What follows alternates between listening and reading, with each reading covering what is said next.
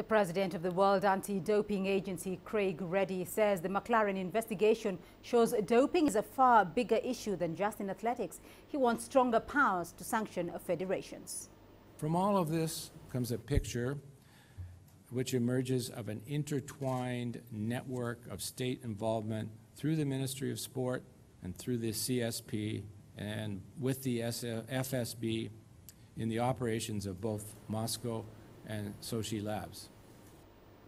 Well, the World Anti-Doping Chief comments comes just a week after WADA released a report claiming more than 1,000 Russian competitors across more than 30 sports were involved in an institutional conspiracy to conceal positive drug tests. The report accused Moscow of hijacking international sport over the course of 5 years, adding there was a systematic cover-up which was refined at the 2012 Olympics, the 2013 World Athletics Championships and the 2014 Winter Olympics.